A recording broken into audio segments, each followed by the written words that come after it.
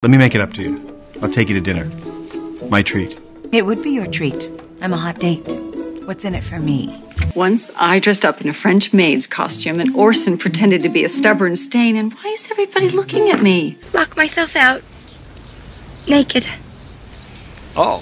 And then I fell. So how are you?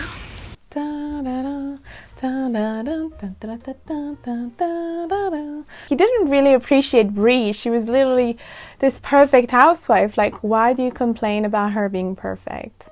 Do you have a problem? A material princess, a material girl. She's kind of like, oh wow, that's like this new man. Ooh. Hello, how are you today? Hello my beautiful darlings, welcome back to my channel. I hope you're having an amazing day today and thank you so much for watching. Today we're going to talk about Desperate Housewives. And I don't know why, but nobody is talking about this masterpiece. And talking about femininity is really a feminine TV show. It's really empowering for women. And that's why I'm wearing red, because like it's the theme of the TV show. And also, oh wow, look at all this. I have all the DVDs. It's just a lot of DVDs, and I started a collection collecting all the seasons since I was like 13 or 14. So I know this TV show. This TV show helped me learn English. This is through this TV show, through watching it again and again and again, that I learned English. In case you didn't know, I'm French. Oui, je parle français, je suis française. And this TV show is like my whole teenage years. I was obsessed with it. Obsessed. I would watch it again and again. So I really know it by heart. I'm so excited to do this video. And nobody's talking about Desperate Housewives. Why not? Because this is a masterpiece. And if you haven't watched it, you need to watch it. And in this video, I'm going to talk about the feminine qualities of each character. So what are the feminine qualities for each character? What are the feminine qualities for Gabrielle, Bree? Are they in their feminine energy? Are they more in their masculine energy? What is their style? What is their feminine powers? And everything that we can learn from this beautiful TV show. So if you want to know more, keep on watching. But first, just wanted to let you know that if you want to see more of my content, I talk about fashion, femininity, old Hollywood glamours, movies, TV shows, and anything to make you become a highly feminine lady and to upgrade your confidence. Feel free to join the channel, the link is down below, and also follow me on my Instagram and on TikTok. It starts in a neighborhood. It's a beautiful neighborhood, almost like the perfect neighborhood. And you have four main characters, four women, and each woman have their own characteristic. They're all very different. And in the neighborhood, there's so many things going on. We start with the suicide of Mary Alice, which was one of the friend of the four main characters. So the four main characters are all friends together. They're neighbors, but they're also friends. And there's so many things going on. I cannot even resume Desperate Housewives. It's not just a silly TV show. It's really funny. It's really smart. It's really witty. It's deep sometimes. You have every emotion when you watch this TV show. Even though it's boiling outside, but I did some tea and I put some ice on it to make it cold because it's just way too hot to drink tea, but I cannot resist drinking tea, especially in this beautiful, beautiful teacup. Let's talk about Gabrielle Solis first of all. I love her. I think she's my favorite character. I also love Bree. Both are really on top of my favorite character, but Gabrielle is really the one that I was obsessed with when I was younger. She is so glamorous, and I think my style is really inspired by her style. I think Gabrielle Solis is the femme fatale of the group. She has a luxurious lifestyle, a femme fatale aura, very seductive, very feminine. She loves the attention. She loves to be adored. She loves to be the star. And her husband, Carlos, is extremely masculine. I think he's the most masculine of the husbands with Mike. He was very controlling in season 1. But then afterwards, you see the evolution of each character. Each character become better and better, and they evolve and they become more mature. And Gabrielle, she started with cheating on Carlos, which was really bad. I didn't like it because he was still, even though he was quite controlling the season 1, he was still a good husband. He was providing. He was, you know, offering her the lifestyle that she wanted. But she wanted more emotions from him. She wanted to be closer to him, and he was leaving her alone constantly. So she was like, okay, I'm just gonna see somebody else. You know, Carlos, I didn't marry you so I could have dinner by myself 6 times a week. You know how bored I was today? I came this close to actually cleaning the house. Which was the gardener, and I didn't really like it. But then afterwards in the other seasons, I just loved the power that she exuded. But after they evolved, they had the best relationships. Like really, they had one of the best relationships in the show. And just let out this huge, happy, totally unrestrained laugh. And I thought to myself, now that is a sound I'd like to hear the rest of my life. They're really funny together. They're a spicy Latin couple. He's just my favorite. He's very protective, very masculine, providing. I've never met anyone like her. And when she smiles at me, you can't put a price on it. So I don't care if I have to work 20 hours a day to keep her happy. I'll do it. Gabrielle is portrayed as extremely glamorous, very fashionista, very fashionable, and she has a whole walk-in closet, and she loves designer, she loves to have a beautiful car, she loves beautiful diamonds, beautiful jewelry, loving material things, which I love as well, you know. I'm like a material princess, a material girl. I only saw her clothes from Paris, and her platinum jewelry, and her brand new diamond watch. No, I told you the money was... She always dresses up in a fancy way, whatever she does. Like wherever she goes, she's always dressed impeccably to the nines, and always dressed in a feminine, seductive way. She always knows how much power she has with her physical appearance. And she's a woman with a certain strong personality. She is very seductive, but she knows what she wants. In fashion, she has a style that is the ultimate feminine style and carries herself with pride. She wears a lot of satin and silk dresses. That's when I really fell in love with the style of Gabrielle. I would always want to wear all of her dresses that she had. I was like, oh my god, I'm gonna have a collection of dresses just like she does, and I do. But you can see it even in my style. Even if you see a little bit of my style, you can see that I'm very inspired by her style. Really, she loves to have attention on her. Her everyday wear is a lot of silk satin tops, like beautiful statement tops with, for example, white pants or jeans. She's wearing jeans also when she's more casual, but then she's wearing heels with it. Or sometimes she's wearing tracksuits, you know, when she's more laid back at home, but beautiful tracksuits. The ones that Juicy Couture that are velvet and red and pink. So even when she's just lounging at home and she's wearing a tracksuit, she's wearing the ones that are the most feminine tracksuits. She confidently embraced her curves with a figure-hugging silhouette that accentuate her hourglass figure. And Gabrielle is not afraid to experiment with vibrant colors and bold prints, making a striking statement with her outfit. And Gabrielle's love for high fashion and couture dresses is really evident in her choices. She always has an impeccable grooming. From perfectly styled hair and sultry makeup, it's a perfect mix of confidence, sensuality, and high fashion flair. I think one of the biggest qualities of Gabrielle is her confidence. That's why I was always fascinated by her femme fatale aura, her confidence, how she carries herself of like, I know who I am, I'm that woman, I know I can get whatever I want, I know I have a feminine power. Let me make it up to you. I'll take you to dinner. My treat. It would be your treat. I'm a hot date. What's in it for me?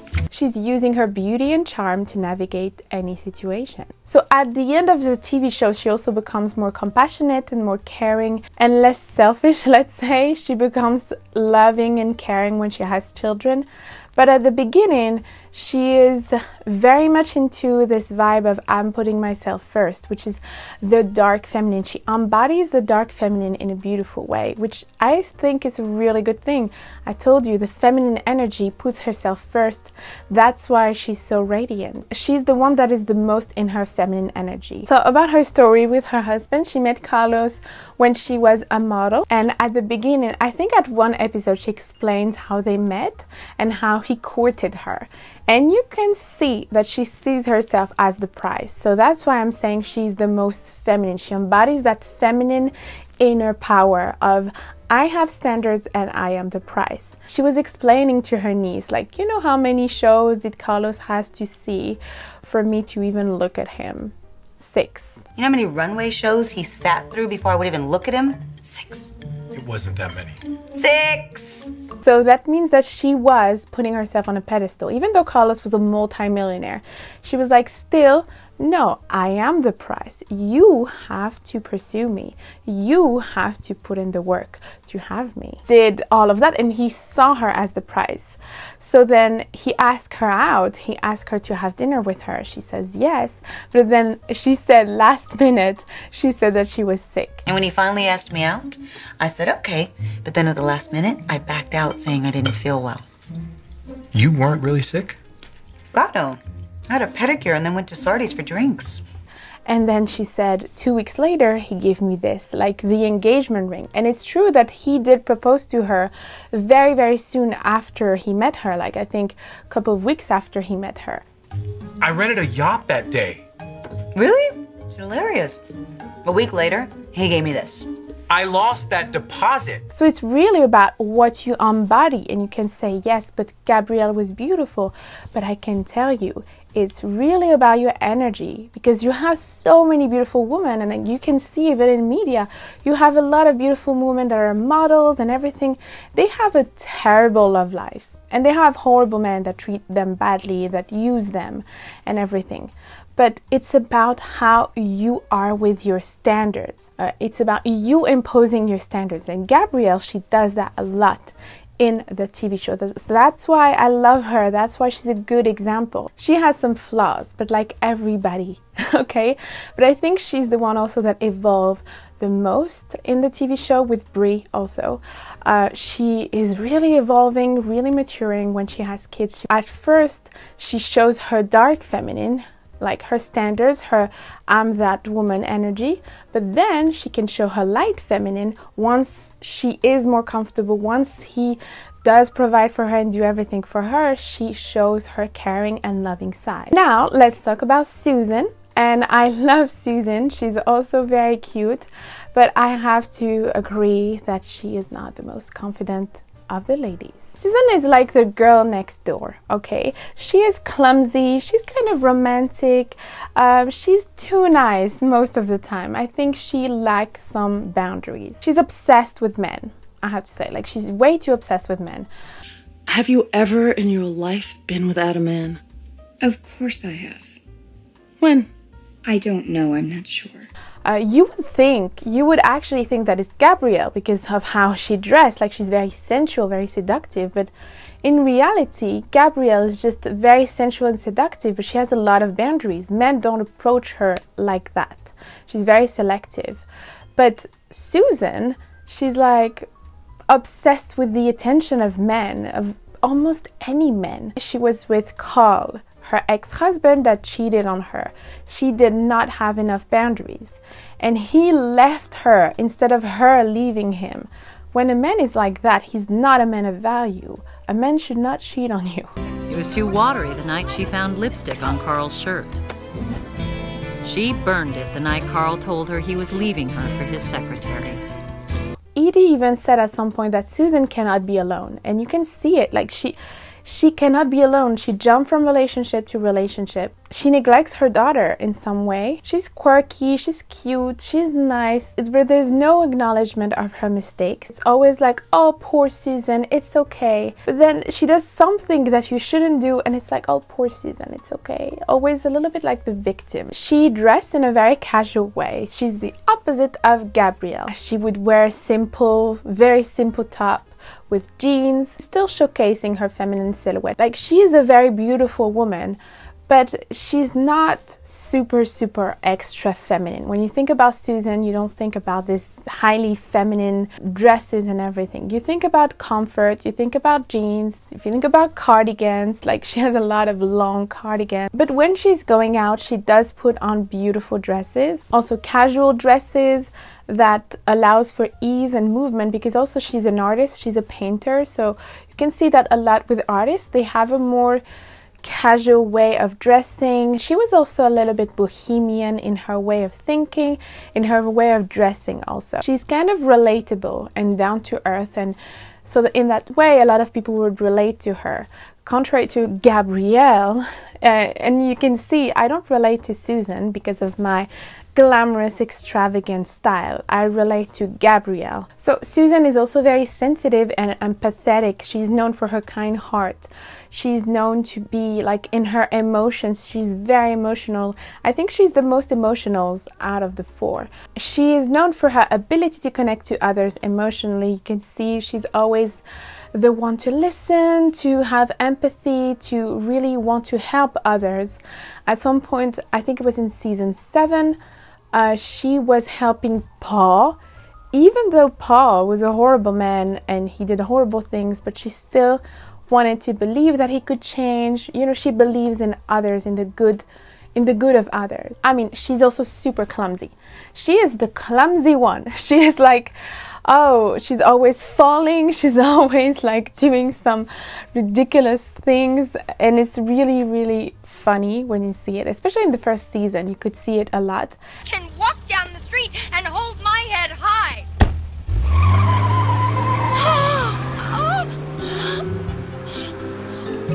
When she was after Mike, which we're going to talk about, she always managed to have a positive outlook in life. She's very positive, which I think is a good quality. Susan, I think, is in her light feminine most of the time. She's not really in her dark feminine, and sometimes even in her wounded feminine. And wounded feminine energy is more of this broken feminine energy of just like you're more insecure, you're looking for external validation a lot. And I can see that in Susan. She's not having enough boundaries. She's needy. She's too nice. And you can see it with men. She's looking for the validation of men. 7 boyfriends through high school and college, only 41 days single. Face it, Meyer, you're weak. Which we can talk about with her relationship with Mike, Mike is also one of my favorite men with Carlos. I think Carlos is my ultimate favorite man. He's like really the perfect man for me. I would want to marry Carlos. Mike is also really masculine. He's a very masculine man. Mike is like this tough guy. He's not super wealthy like Carlos. Carlos is like a multimillionaire, but Mike is just like a plumber, but he's still a hardworking man. He's still very sweet. He's nice, and he's like the strong man that is not afraid of anything.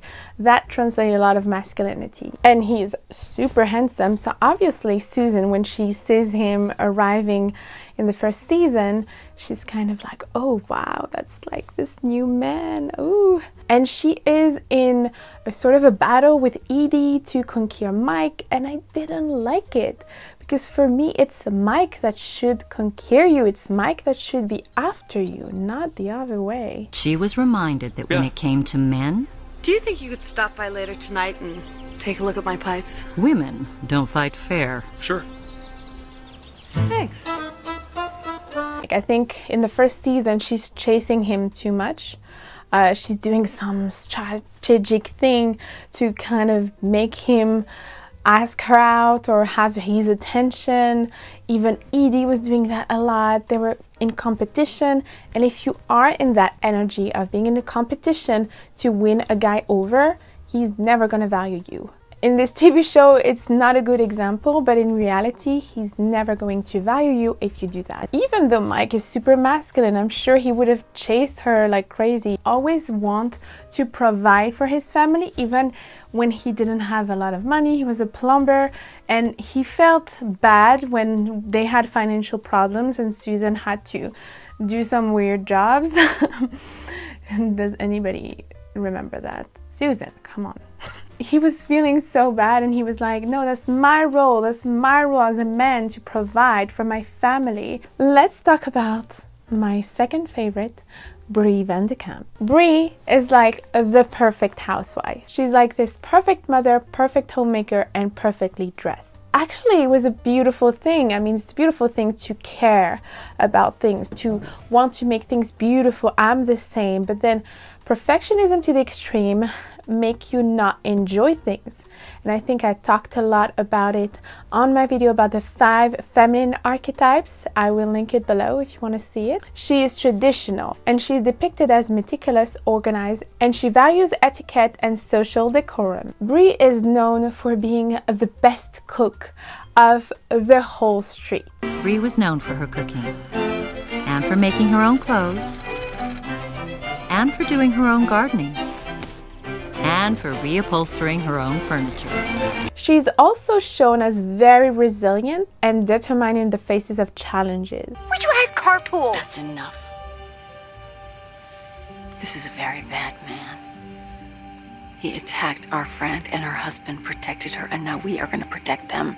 So in terms of her style, she has also one of the best style, very, very elegant, with her tailored silhouette, classic pieces, structured blazer and tailored dresses, everything that also accentuate her figure, her feminine figure. Everything is super feminine also. You can see that Bree is more conservative. She dressed with neutral colors, white, cream, soft pastels. Bree also appreciates luxurious fabrics such as silk, cashmere, which add so much sophistication to all of her outfits. You can see her in a lot of silk blouses, which is stunning on her. Every time I see her, I admire all of her outfits. As she coordinates accessories with delicate jewelry, it reflects her feminine and refined persona. She has a meticulous grooming. Her hair are always perfect. Even her husband said that her hair do not move. That's how perfect they are. In terms of her feminine energy, she does have a lot of feminine energy.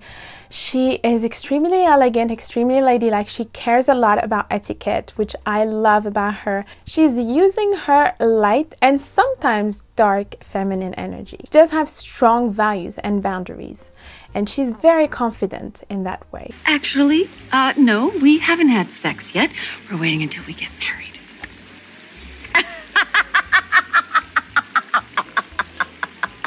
Oh my God, you're serious? And she does evolve and change a lot in the TV show. At the beginning, she is more focused on appearing perfect and appearances and everything. And at the end of the show, you can see that she evolves and she learned to not care as much. Once I dressed up in a French maid's costume and Orson pretended to be a stubborn stain, and why is everybody looking at me? I think she's also a very good friend.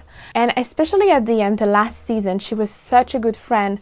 And her friends were not appreciative enough, in my opinion. She does have a lot of different relationships. So at the beginning, she's married to Rex, which is a doctor. And then afterwards, she's married to Orson, which is a dentist, I believe. After also another season, she has a relationship with Keith. I think he was a painter in her house and he was way younger than her. Maybe the main one will be Orson because he was there for a long time. And you can see that her relationship with him, they had a lot in common. A lot more in common with Orson than with Rex. Rex was a little bit weird. This guy he had some really weird kink. Yeah, I didn't like him. Just that my Aunt Fern lives in Philadelphia and I don't want to be thinking about her while I'm spanking you with a leather strap. He didn't really appreciate Bree. She was literally this perfect housewife. Like, why do you complain about her being perfect? Do you have a problem? Why can't we ever have normal soup? Danielle, there's nothing abnormal about basil puree. I mean, I can agree. He wanted a little bit more of the va-va-voom and unexpected, and maybe a little bit more of the sensuality or something like that, that she would let go a little bit. Still, she was still very beautiful and very elegant, and it's not every lady that is like that. Orson, I think, her second husband, really appreciated her a lot more. They had so much in common. He loved opera. She loved opera. He loved anything sophisticated. He helped her when she wanted to build her company, and she's very competitive also. I remember, very competitive. She's so funny. Bree, you remember how my croissant were always the best on the lane? I remember you thinking that. You cannot just not love Bree. She's so funny and also extremely smart. Can we talk about that? Gabrielle also is super, super smart. Bree also is really smart, and I love them for that. Like, they are really funny when they have a plan in their head and they want something. They are manipulating around to have what they want, which always makes me laugh. It's always super funny in the show. Why don't you all take your seats? Dessert is about to be served. All right,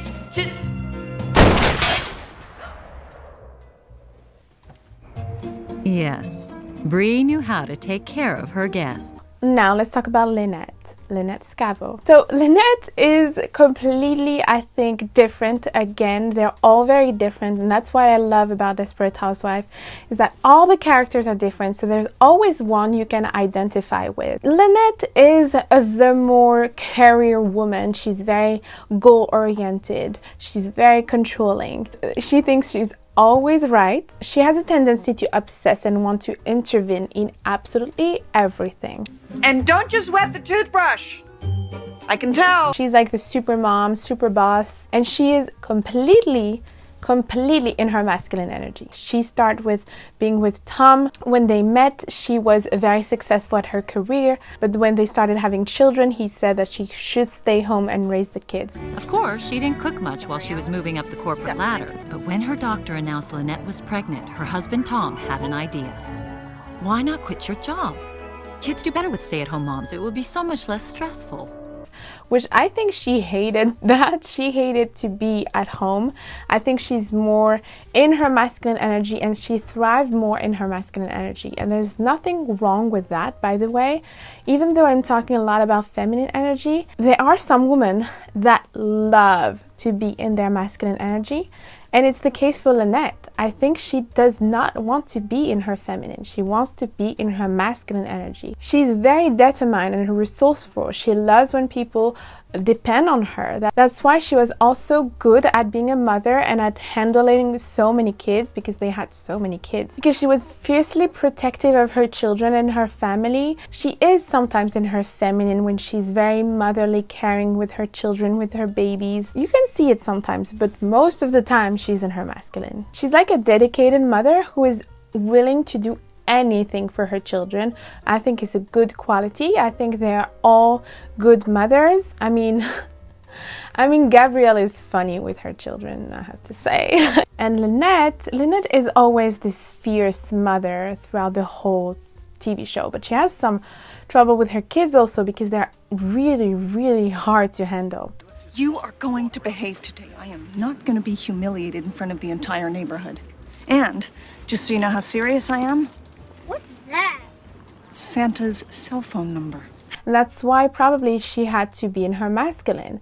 She had to be to handle everybody. That's really hard what she's doing. Like, she's exhausted. She has this image of the exhausted mother. You can see it also in her style, as she prefers a comfortable style, and even in her style she's a bit more masculine. She prefers oversized shirts, jeans, hair up, and not really a lot of makeup, very simple, low maintenance, low effort, because it's almost like she's struggling. She doesn't have time. She doesn't have help. She's exhausted.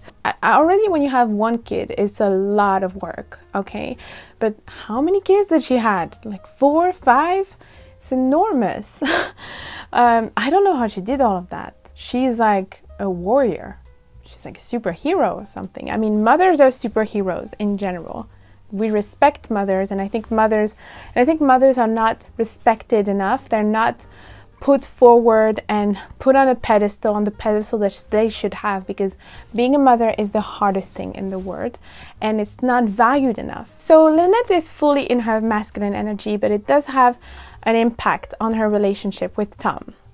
And that's why when I saw like the last seasons, I absolutely wanted to do a video on it, just to talk about all the mistakes that she was doing. But you can see throughout the whole seasons, she was always the one in charge.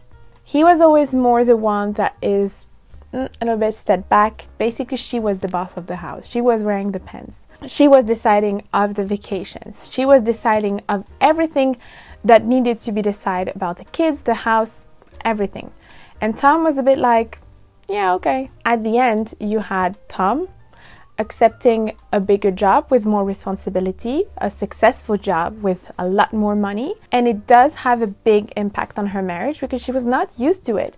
She was used to being the boss, the one leading the show. She had trouble with him letting him become successful, letting him become the leader. Because when a man becomes more successful, has more responsibility, he wants to be in charge more. You say, Tom, when you start making the money, you can start making the decisions. You've been sitting on that for a decade? Wow. She was creating a company with her friends Renee, which Renee is so funny. I love Renee. I also liked Edie, but I think I didn't really vibe with her personality that much. I always thought she was the villain for some reason. But Renee, ooh, she was so juicy. She was so like luxurious. She was so funny. She was so confident. Like she was something. She was also femme fatale in a way. You know, sometimes I drive fast on purpose just to see if I can flirt my way out of the ticket.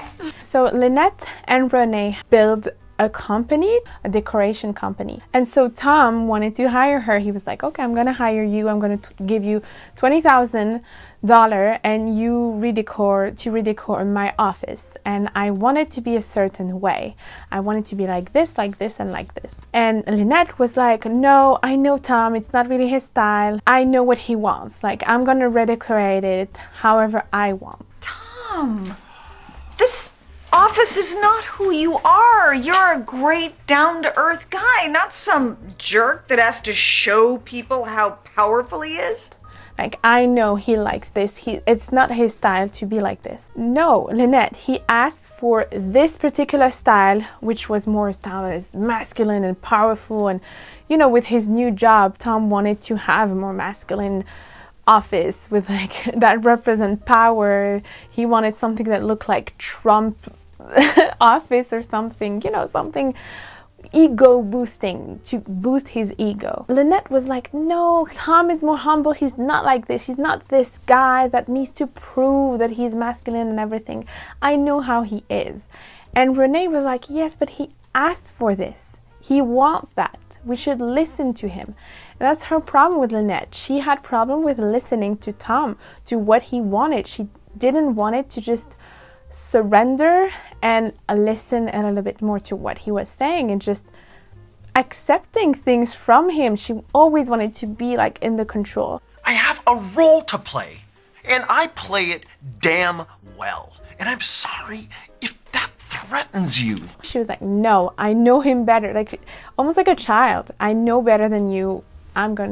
You're gonna do it this way. At some point also, he said that he had a surprise because he was making a lot more money.